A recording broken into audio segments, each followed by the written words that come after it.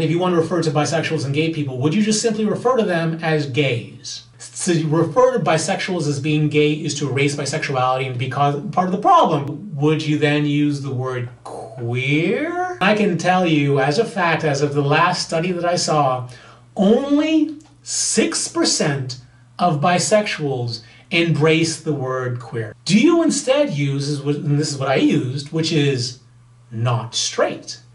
I am not white. What is he? Oh, he's not white. Cringy, right?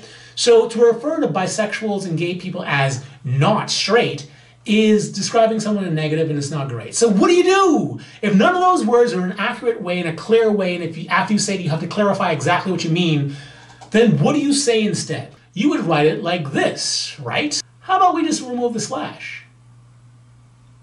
Bigay. Bigay. Bigay, bigay, bigay. It's a fun word to say.